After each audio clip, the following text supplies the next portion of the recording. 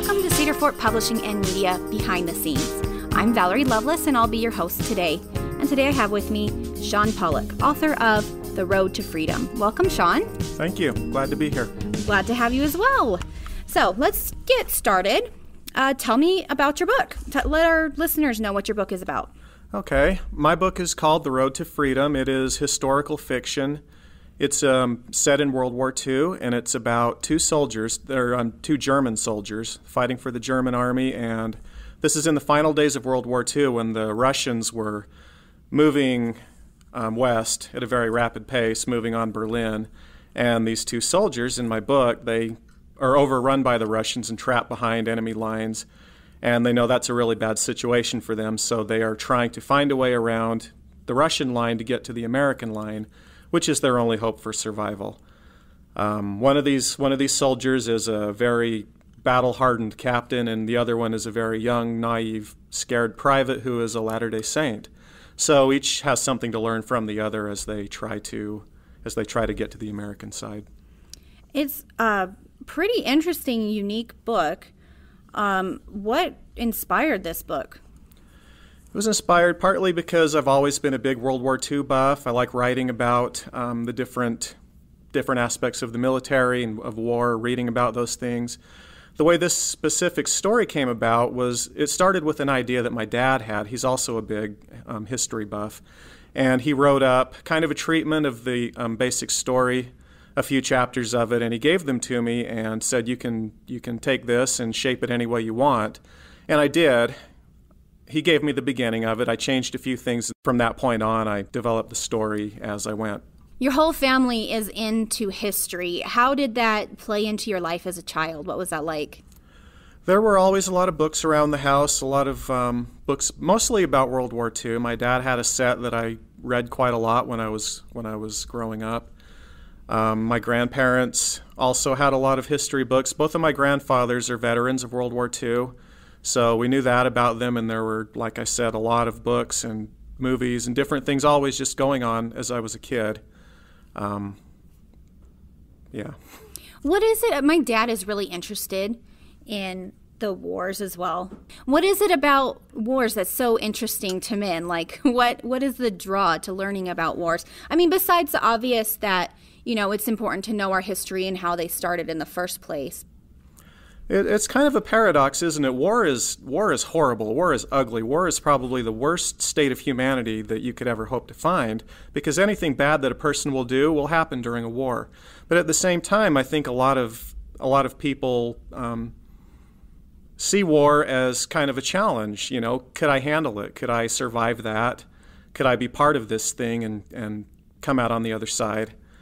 And then, of course, when you look back on something like World War II, I think the prevailing attitude was, well, there's a job that we need to get done because the Nazis are taking over the world and the Japanese are taking over the world and committing all these atrocities, and we have to stop them. That was really something I think that was a motivator for that generation. And we look back on it now and see, yeah, that was something that they had to do.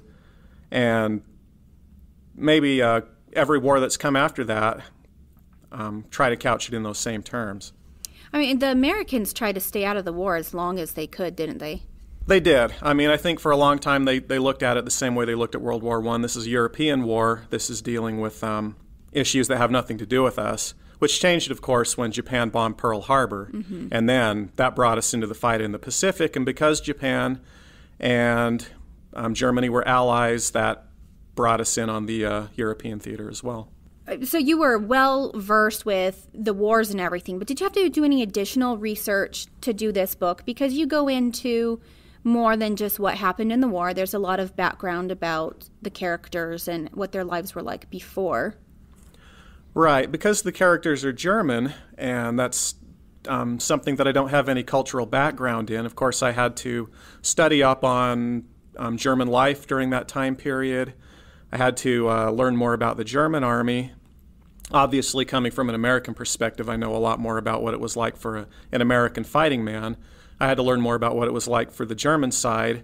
And that got into some pretty interesting things, because when you think World War II and you think Germany, you think Nazis. But then, of course, there were a lot of Germans who fought for their country who hated the Nazis. And didn't want Hitler running their country any more than they wanted to lose to the Americans or the Russians. So it got into some pretty multifaceted things there, and it was very fascinating. Yeah, well, I knew a little bit of the history of the war, but I didn't know the prehistory, which I learned in your book a little bit more about, that there were the Russians who were communists, right? And then, and that's what the Social Party was supposedly fighting against, right? The Nazi Socialist Party.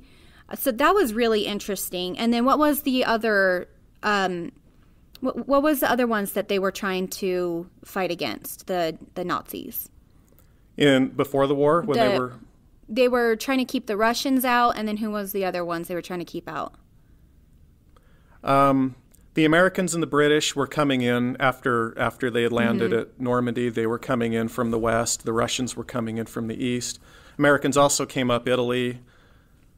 I believe that was it as far as the war goes.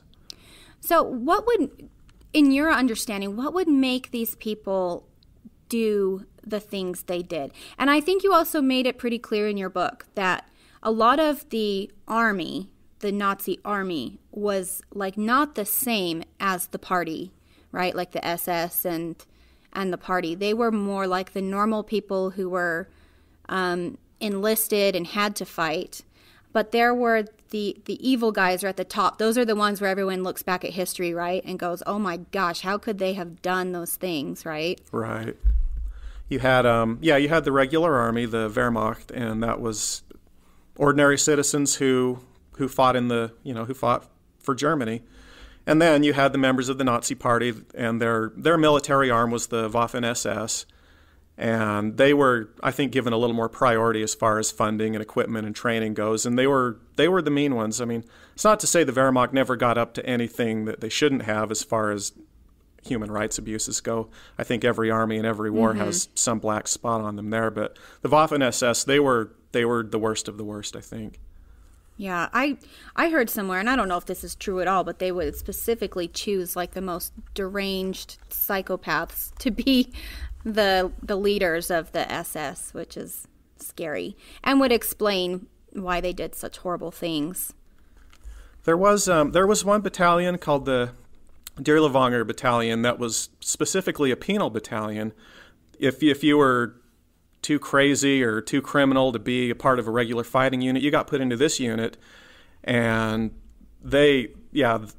atrocity was pretty much their stock in trade. They just rampaged through the Eastern Europe, committing atrocities, and that's probably, like you say, that, if you talk about psychopaths and atrocities, that's that's patient zero, I guess, if you want to call it that battalion there. How did you end up getting this book published? How did you end up where you are today? I went with Cedar Fort because I had heard about them several years previously. I'm a member of the League of Utah Writers now. Several years ago, back around 2000, 2001, I was not a member, but I did attend one of their meetings just to see what it was like. And there was a representative there from Cedar Fort. And they handed out some bookmarks and said, we like new authors, and so I remembered that. And this book, by the way, took 9 years to write. It wasn't nine years of continuous writing. I was also starting a family and going back to school and things like that. So off and on for 9 years, and it really got rolling in the last couple of years, which was, I want to say 2015, 2016, I got writing harder. And as I was coming to the end of it, I got thinking, where could I send this? Well, I remembered that early meeting of the League of Utah Writers that I attended and Cedar Fort. And so I thought, well, I'll submit it to them. Well, actually, no, even before I did that, there was a previous book that my dad and I collaborated on, also World War II, from the American side. And I submitted that to Cedar Fort, actually, based on my memory of having met the representative at this meeting. Anyway, they rejected that book. They didn't just send me a form letter saying, sorry, we can't use your book. They gave me some specific feedback, which I, first of all, took to heart and incorporated into The Road to Freedom. And also remembered, well, they paid close attention to my book, even though they didn't end up going with it. So I liked that. And when it was time to submit The Road to Freedom, they were my first choice. What was that like after 9 years of working on something to, get that email back saying that they're going to publish your book? It was a thrill. It had been my dream for most of my life to have a book published, and to see it actually happen, it was unreal. Did you have a panic attack like I did? Oh, no, not a panic attack. Good for you. I just sat there in shock for a minute. My wife actually called and said, there's an email for you. You better read it right now. And so I was on the phone with her while I read it. And that was kind of fun to share that with her. So how long did it take before you heard back from them? It was pretty quick. It was just a matter of weeks, really. I think I submitted it in March of 2017 and heard back in April. Who's your target audience for this book? Adults, and I think it ranges really from young adults to adults. There's something there for both groups. Just not necessarily in the simplicity of the language necessarily, but the theme of the book really is, if you do the right thing, then you will be rewarded for it. And that happens in the case both of the captain, who I mentioned. He's an adult. He's seen a lot, and his reward is not immediate, but you'll see how the choices he makes take him to a certain point in his life. Also, the private, he's a young man. He joins up in his late teens, and so that's something I think a lot of kids could identify with as he goes out into the world. He's the Latter-day Saint, so he tries to keep his standards up as he goes into this new and scary situation, and he's blessed for it. How did you decide how to handle that Latter-day Saint aspect? How did you know how a Latter-day Saint would handle war? That's something I've considered a lot, is all these wars that we've had, and our brothers and sisters, mostly brothers, fighting in them. What I did was, I thought of two things. What would it be like if you as a Latter-day Saint were in the minority in a place where people were who obviously had standards different from yours? And I've been there myself, not in the military, obviously. I spent a year teaching English in Japan after college, and I was the only Latter-day Saint for miles. And all the other teachers who I worked with, they drank, they liked to drink, they had coffee and tea, going out after hours, things like that I wasn't into. So I kind of thought a little bit about how I had a different set of standards from the people around me and how I was going to keep those up. So it wasn't so different to imagine a kid, suddenly being surrounded by soldiers who didn't share his standards. He was going to stand out in many of the same ways. There was a lot of drinking in the Army at that time. That was something I found in my research. They coped with the terror of that situation by being heavily medicated a lot of the time. Obviously not something he was going to do. And then the other thing I asked myself was, how would I feel being a young man going to war against an enemy as vicious as the Russians? I'd be terrified. And if you're terrified, who do you turn to for support? Well, if you know that the Lord guides you and that you have the Holy Ghost, you're going to try and develop a closer relationship with the Lord and ask Him for help and protection as often as you can. Your story is, aside from it being a war book, it's not super graphic, just so that the listeners understand. I would probably feel comfortable with like a 13-year-old reading it, I think. Right. I mean, there is a lot of death and killing and stuff, but you don't go into detail on the gore of it or anything like that. I want to talk about the LDS in Germany at that time. You've done, in researching this book, I'm sure you came across, some LDS stories and stuff. How did they feel about what was going on in their country at that time? They had to have seen, the concentration camps and these human rights violations going on, They did, and from what I read, there was. Oh, that's kind of a big answer, actually, because one of the articles of faith that we have is to follow our local leaders, and some of them took that to heart in that they said, well, the Nazis are in charge, and so we need to follow them. And there were members of the church who were members of the Nazi Party as well. Other members of the church obviously did not like the Nazis. They could see what was going on, and they weren't on board with it. And I kind of leaned toward that side of things. But they wouldn't have had a choice, right? Right. I mean, if they got enlisted. They would have had no choice. It would have ended up they would have ended up in a concentration camp as well, right? That's true. If they had actively resisted the government, then that would have happened to them. And there is that the well-known story of Helmut Hubener and his friends who were members of the church in Germany, and they led a resistance. They led a resistance against the Nazis. They would print up leaflets from things they heard on the BBC, and that got them in trouble. Helmut Hubener was actually executed for that, and his friends. Was he? Yeah, he was put to death, and his friends were imprisoned until the end of the war. And the leader of their branch was a member of the Nazi Party, and so there was a lot of conflict. Their activities caused some conflict even in their branch of the church. But I didn't want to get too deeply into that. The LDS family that I focus on in this book, they don't like the Nazis. They don't dare actively resist if they have to go along to get along. They kind of do. But there is a moment in the book where my young private, while he's in high school, he gets an assignment, a math assignment, and it's all couched in racial terms, like how many. Oh, it was an actual math question I found in my research, and it was something like if this many mentally disabled people are costing the state this much money, how much would the state save by putting them all to death? Something like that. And he reads this question and shows it to his parents and says, "What am I going to say?" And his parents say, "Well, just get it wrong. Don't answer questions like that. You can't argue with your teacher, but at the same time, just get it wrong." Wow. What was going on in Germany at the time that allowed something like this to come to pass, allowed the Nazis to come to power and for them to fall for this socialist party? Well, as I understand it, it all had its roots in World War I and how Germany lost World War I. Many Germans weren't ready to give up at the end of World War I. They were upset that their leaders were surrendering.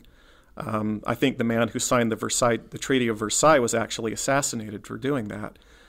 And there was chaos in Germany afterwards. There was the rising National Socialist Party. There was the Communist Party. A lot of factions fighting for control of the country. And Hitler had the rare talent of tapping into people's fears. I mean, inflation was terrible. The economy was in the dumper. Just a lot of things going on. He unified everybody saying, we're going to make the country better. We're going to revive the economy. We're going to bring industry back. And most importantly, we are going to become warriors again. Because one thing they were not allowed to do under the Treaty of Versailles was to have an army and to have military buildup. They had lands taken away from them as part of their reparations. He says, we're going to get our land back. We're going to have an army we can be proud of. We're going to be Germany again. Mm-hmm. And a lot of people responded to that. The economy got better. There was industry. At first it was what they wanted to hear and what they needed. And then, of course, Hitler being Hitler took it to the places that he did. And by then, a lot of people, they had no choice. They were living in a dictatorship. Right. So are there any interesting stories about just the war in general, or particularly LDS people at that time, that you didn't incorporate into the book that you could share with us?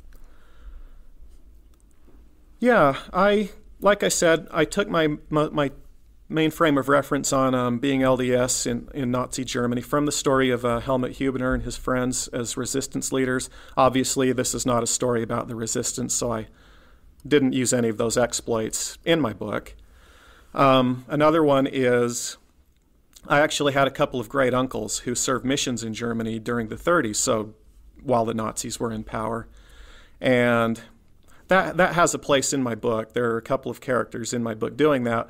What happened to one of my uncles was he was detained by the Gestapo for a week, and he never knew why, but he was arrested and he was held, and his mission president had to work to get him free, which has become a story in our family and was, of course, a very harsh experience for him.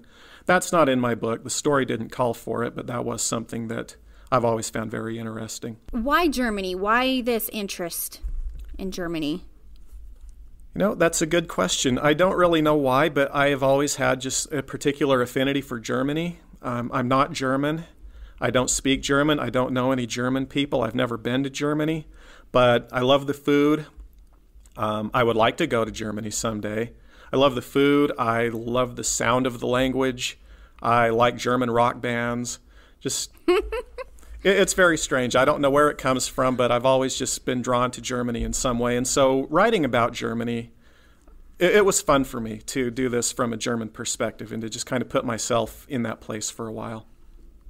So is one of your favorite restaurants downtown then Siegfried's? Yes, been there many times. Yeah, we love Siegfried's. It's so good.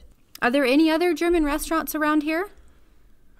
Not that I'm aware of. I think there's one on Main Street, and I can't remember the name of it. I think it's a little more high-end, and I've never been there. So we mostly go to Siegfried's. I've tried cooking German food at home. A couple of Christmases ago, we had bratwurst and sauerkraut.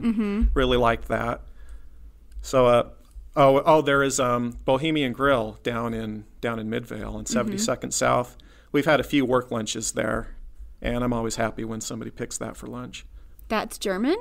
It's Middle European, so I always get. So it's got some German stuff there. Yeah, they have pierogies and they have pub food, but they have a really good sauerkraut and bratwurst plate that I always get. I would have never thought that one would have Bohemian Girl, just because of the name. I would have never thought that they would have anything like that there. Your love for Germany goes beyond just the food and stuff. You also love like old German films, you were telling me, and what else? Oh yeah, on the subject of German films, they had a really rich tradition in film from the late teens, from about 1919, 1920. So just after the war up to when the Nazis came to power, there were a lot of good movies that came out of that era, a lot of good silent movies that were very innovative. And I've been watching those movies since I was young, and I actually kind of worked in some Easter eggs into the book that refer back to those movies as though they were part of the actual universe that the book is set in. Not as movies, but as actual events. Just to give one example, there's a movie called M, which is about a serial killer, and it's kind of a police procedural movie. The head investigator's name is Lohman, and one of the minor characters in my book is named Lohman, and it's mentioned that his father is a homicide detective in Berlin. So just little callbacks to movies that I like from Germany are scattered throughout the book. We have... Later today, actually, Robert Freeman is coming to do an interview. And he's written, have you read these Saints at War books? He's got one about Germany, too. I've read the one, I think there's one about World War II. He's got World War I, World War II, just like a general one, inspiring stories. And then he's got the German one, too. I haven't gotten in, I wasn't aware of most of those. I think my dad has a Saints at War based in World War II, and I've looked through that. That's actually really interesting because something that I've wanted to try, I don't know if I will, is to write an LDS-themed story taking place in each of the wars of the 20th century. I did World War II, obviously. I'm working on one now that involves Vietnam. I don't know if I will ever get a good idea for World War I or for the Korean War, but that's a project I've been kicking around just to do one for each war. Maybe, maybe not. So going back to your uncle again, what happened to the missionaries once the war started? Did the church just decide to pull them out, or? They did. I'm not sure what year it was, if it was in 1939 when the war started or soon before, but yeah, all the missionaries were pulled out of Europe, and the local leaders were kind of left to their own devices. They didn't have a lot of contact with the church or with church headquarters, and something that I've heard is that in the absence of that oversight from church headquarters, a lot of the local leaders gradually started drifting back to practices that they had done, and if they had been members of a previous church before being baptized into ours, so that by the time missionaries came back to Europe after the war, they were finding branches of the church where they were lighting candles to say prayers and had branch leaders wearing robes to preach. Things that called back more maybe to Lutheran practices or Catholic practices. I don't know a lot of details on that. Just after 4 years? Yeah, yeah, I guess so. That's something that I came across in my research. That's very interesting. I guess maybe some of that was they were trying not to stand out so much, And that's possible, too. I have heard that the Gestapo would come and sit in on LDS meetings. And I've heard different things, too. Either I've heard that the Nazis liked the Mormons because they they had that article of faith where they said, we believe in being subject to our kings. Yeah. Exactly. And that made them good citizens of the state. But I've also heard, and I can't remember where I heard this, somebody saying, after we take care of the Jews, you Mormons are next. Somebody saying that to a member of the church. And I don't know if that was an isolated thing or if that was the prevailing attitude. Because the Nazis not only targeted Jews, they also targeted Jehovah's Witnesses and members of other smaller religions. So maybe their view of the Latter-day Saints varied from place to place within the country. Maybe. Gosh, that would be so scary. Can you imagine living through a time like that? Oh, it would be terrifying. I remember, I don't know if you've ever seen the movie Escape from Sobibor.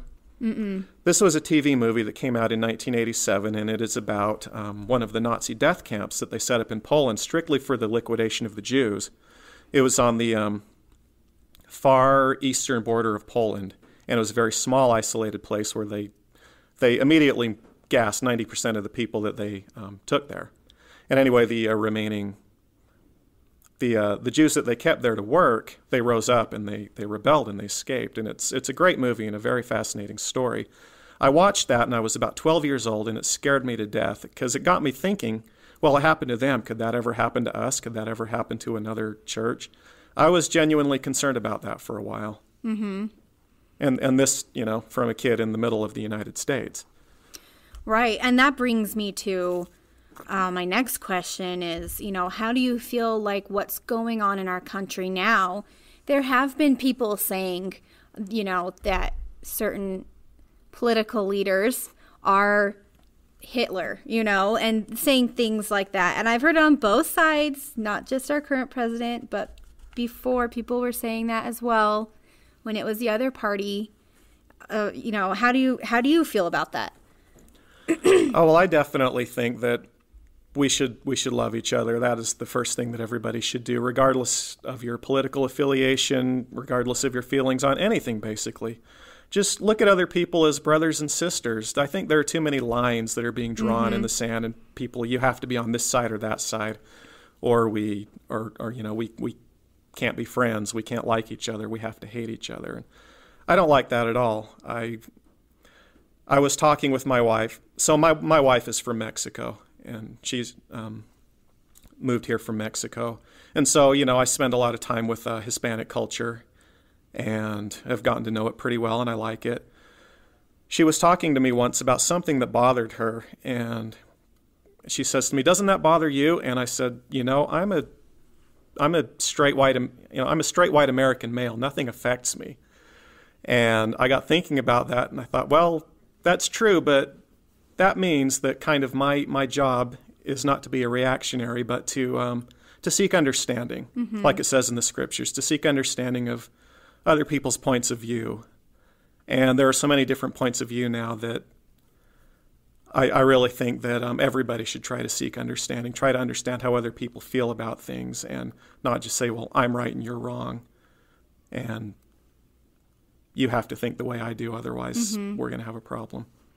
Yeah, I really don't like it when people paint everybody with the same broad brush, for one. I'm probably using that analogy so wrongly, but you know what I mean. Yeah. I don't like it when people do that. You can't assume that just because somebody is from a certain area or looks a certain way, that they are going to be a certain way in any way at all. I think that people who think that way are much closer to being Hitler, than some of the political leaders we've had recently. But I think, and I also feel like the media conflates everything, don't you think? Like, I feel like they're reporting things that I don't see on a daily basis, like in reality, and we're kind of in like middle America though. But maybe that is what's going on in the cities, but it's not going on here. Right. And one thing that I've noticed too, the media likes to inflame things because now in our digital age, everything is fueled by clicks. Right. They want your clicks, they want your eyes on their article, mainly because of the advertisers. And so they will come up with the most inflammatory headline that they can to get you to click on it and to get you angry. Because it's always about money first. Yes, always. Exactly. I think if more people understood that, you just always follow the money, and that's always the number one thing that's important to them. If I'm looking at a news site like Yahoo and it's got something inflammatory about Muslims because they know that people will go down in the comments and argue with each other about it, then I start thinking, the state of Muslim-American relations is so horrible. I'll get thinking about that. I develop what's called mean world syndrome, where I start thinking the world is a worse place than it really is.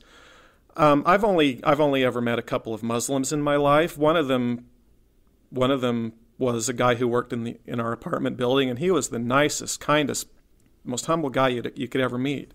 So when I hear about Muslim problems and rhetoric against Muslims, I think of him, and I say to myself, there's a reason why the media is trying to get everybody stirred up about the Muslim question or LGBT issues or politics or anything else. It's because they want people to get riled up and argue. You see that in the Book of Mormon, Zeezerum's whole, he was the lawyer whose whole living was getting people angry at each other so that he could step in and resolve their disputes and get paid for it. I think they want to keep people scared, too, which is actually a Nazi tactic. They want to keep people scared because when people are scared, you can control them easier. Absolutely, yeah. Which is really scary. I don't watch the news anymore. I shouldn't. When I need a brain break at work, sometimes I'll jump onto a news site and see what the headlines of the day are, and usually regret it. Yeah. Yeah, besides that thing that everybody says, there's nothing uplifting on the news. They're also not reporting things accurately, like we were just saying about that kind of stuff. The first time I realized that the news was completely out of control was when I was probably like 19 years old. And it was when Elizabeth Smart was found at that Walmart on Redwood Road. And they just started attacking the story. Every local news station attacking the story. Just saying angles and things that were just completely untrue. They were all saying different things because none of them had the full story yet. Oh, yeah. So they were just saying things just to get the story out there first. And it took us like a couple days to a week to figure out the actual story of like how she was found and what the police did and everything. And that's when I like first woke up to that the news is ridiculous. That the media is ridiculous, and you can't just believe everything they say because they're just trying to get the story out there for the money, And it's worse now because now it's all clickbait stuff. Yeah, exactly. And people don't even click and read the news. They just see the headline and just take that as that's the news, just the headline, Yeah. Twitter news. Well, I think digital innovations have made a lot of things really convenient, and it's good for spreading the gospel and a lot of other things. But with everything, there is a downside to it, and I think it's like what we've been saying. Yeah, and I've noticed if you want to get to like the source of a news story, for whatever reason, one of these news media outlets will become the most viewed on that particular story. But then if you really look into it, they source another media outlet. And that one has sourced another one. And that one has sourced another one. So none of them are actually getting the news from the source, Right. Yeah. They're just they're regurgitating what the other news outlets have said and stuff. And it's really, really hard to get to the bottom of what's really going on in the world. True. So I've almost given up, almost. But with that said, what do you think that we should be learning from all these wars? What should we be taking away from these that you think our generation is not? From the wars that have already come? All the ones that you've researched and looked into. Well, sometimes there's a reason for going to war, and sometimes there's not. I really think that there was a lot of justification for World War II, obviously. We had to stop Hitler. We had to stop Japan. Since then, I've looked into, and the Korean War was much the same. That was an act of aggression that we had to answer, and South Korea is definitely better for it. After that, it's kind of hit and miss. I mean, Vietnam, obviously, huge fiasco. The first Gulf War, again, answering an act of aggression. The second Gulf War, another fiasco. So you just need to, well, again, I refer back to the Book of Mormon when I try to understand things like this. You remember whenever the Nephites were defending themselves, they had the Lord on their side. Whenever they got too proud of themselves and boasted in their own strength, as it says in the scriptures, and got aggressive, they usually lost. They were usually brought down into the dust. And so it's that idea of are we doing this for the right reasons? And I think we've seen more restraint lately. The war with ISIS that took place a few years ago, we didn't have American boots on the ground. We didn't rush over there and try and take care of it all ourselves. We let it be handled locally, and I imagine we funded it behind the scenes and helped out in other supportive ways. But that was a more judicious application of the might that we could bring to bear. Let's talk about Veterans Day, because I was hoping that we could air this on Veterans Day. How has researching these wars and learning about this changed your perspective on veterans in this country? I thought a lot about it, the sacrifice that it is for any young man to put his life on hold to go to war. Some people volunteer for the military. They're made for the military, and that's wonderful. I have nothing but respect for our people in the service in the U.S. military. I think it's wonderful what they're doing. And other times, people have been called up. My grandfathers were drafted into World War II. One of my dad's cousins joined the military in Vietnam, and he was killed in Vietnam. So he made the ultimate sacrifice for his country. But I've thought a lot about what would it be like to have to go to war and to do a job that is not only dangerous but ugly and distasteful and just very harsh. And so many men have done that, so many men and women have done that over the years that they absolutely deserve to be remembered on Veterans Day and Memorial Day. That's something that's always very close to my mind when when those dates come around. I think of the sacrifice they made. Yeah. I mean, regardless of if you agree with the reasons for these wars or not, you can't deny the sacrifice that those people made, for our freedom, to keep us free and to... I feel like the military gets a bad rap sometimes because people don't agree with the reasons why we're at war, and they blame the soldiers, when it's not really the soldiers, it's our political leaders who are, in control of what reasons we go to war, It makes me so sad to see people disrespect soldiers because of that.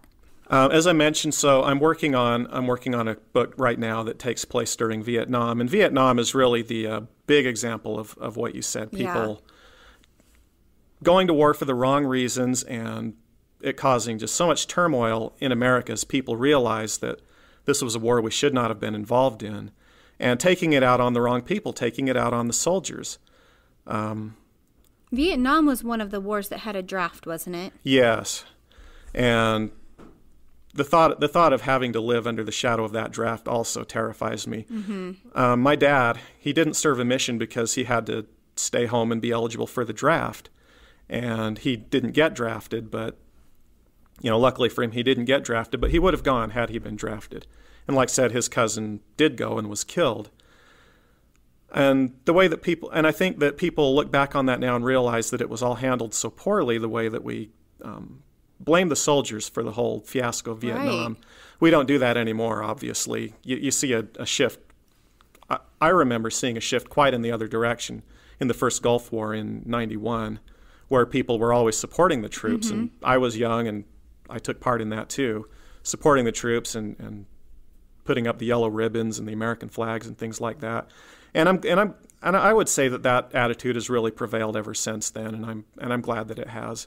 I saw a little bit of it still remaining around 9/11 in Iraq. I do remember hearing some stories about some people protesting outside of military bases and throwing rocks and that sort of thing. but definitely not as much as probably Vietnam. Of course, I wasn't there. No. But I've heard stories. Not from what I've read, no. Yeah, that's just... I hope that doesn't happen anymore. I feel like you're right. We have come to terms with understanding that it's not these soldiers that are controlling these wars, and it's not their fault. And some of them are, there's a lot of them that join the military to go to college, and then a war hits, and then they end up being deployed, and I'm sure in the 90s and stuff, a lot of people didn't think they would ever have to go to war if they were in the Army, because we hadn't had one for so long. Yeah. A friend of mine, his older brother was in the Marine Corps at that time, and he didn't end up getting deployed, but the possibility existed, and they were worried about it. But that could have happened for him. Well, even my brother-in-law, he is a dentist in the Army. Even he had to be deployed. Oh, really? For almost a year. Yeah, wow. Just being a dentist. He was supposed to spend a year in Iraq, but somebody above him pulled some strings, and he only ended up staying, I think, for like 8 months. But can you imagine joining the Army to become a dentist and then thinking, I'll never have to go to war, I'm a dentist. And yeah, he did end up going, and it was really, really hard on the family. But we appreciate him a lot. Yeah. And their sacrifice. That he's still in the Army, actually, too. But I don't think he has to be deployed again. Hopefully not. Right. But, well, let's talk about, you touched a little bit on your next book. So that's kind of what you're working on now. How close are you to getting that published?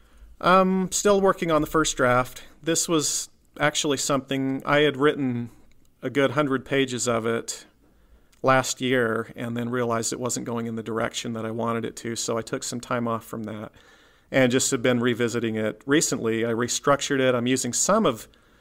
I did a lot of research into the Vietnam War to write the first bit that I wrote, and I'm not going to be able to use it all now with the restructuring that I have planned, which is kind of a bummer, but that's okay. That's the way it goes. It was still really interesting, got a lot out of it. So I'm still working on the first draft of that, and it's going through my critique group with the League of Utah Writers, which has we trade critiques every 2 weeks, and there's a cap of 3,200 words per critique session. So if I run the whole book through them, it's going to take a really long time. We'll see what happens with that, but as far as actually completing that first draft, I'm inching toward the finish line. I don't have a lot of time to write. I work full-time and engage in parenthood in the evenings. So after I get Engage in parenthood. Yeah. Getting home from work, as long as the kids are up, my time is for them. Yeah. And for my wife, for the family. Once the kids are in bed, then I have some time to write in the evenings. My batteries are usually pretty low by that time of the day, but I do the best I can. Oh, yeah, I feel you. And I think all the rest of us authors here it's the same, it's really hard. And then when you have to do revisions and stuff, that's totally different than just sitting there and writing too, isn't it? Yeah. Like, that takes a ton of work. And you're revising the whole thing, or just like sections of it? Just sections of it. The part that I wrote is all about the main character joining the Army, going to Vietnam, and his experiences there. And that wasn't working for the actual narrative, so I set all that aside. I brought the narrative up to when he's an adult and how the war has affected him as an adult, how it's affected him and his family, and then there are callbacks to what happened to him in Vietnam that illustrate why it's affecting him in this way now. So when I use the callbacks, the flashbacks, I can use what I wrote before, but I'm having to rewrite all of his adult life, or rather come up with that now. So I'm writing that stuff fresh and then pulling in the stuff that I'd written before as I need it. What kind of writer are you? Are you a big plotter, or do you kind of just sit and write and just let it flow out? A little of both. I like to, usually when I have a story in mind, I will know how it begins. There are points along the way that I know I want to hit, and I usually will know how it ends, more or less. So sometimes when there's a lot of space between those points, I don't know what's going to fill in the narrative in between them. And that's where I do a little bit more of pantsing, as they refer to it, writing by the seat of your pants.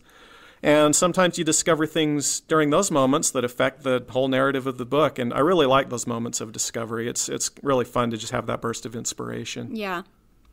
Yeah, I think that's how a lot of authors are.